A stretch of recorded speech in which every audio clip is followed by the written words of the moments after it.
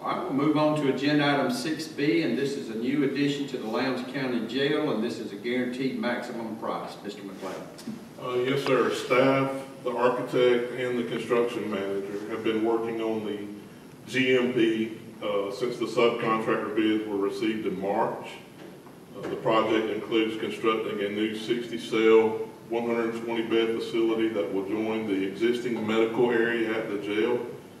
The construction manager has submitted a GMP of $8,965,053.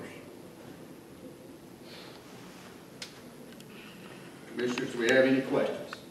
Were we expecting this amount, or were we expecting something lower a few months back? We had estimated it at $8 million. I thought I remember that. I talked to the chairman about it.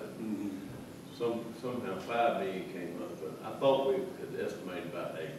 Well, 5 is what we had allocated from the ARPA funds.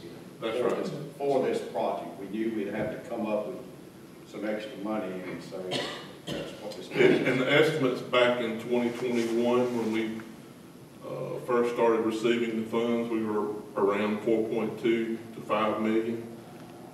With inflation, escalation of prices, we would have estimates anywhere from 7.2 to 8 based on similar project bid at that time. Any other questions?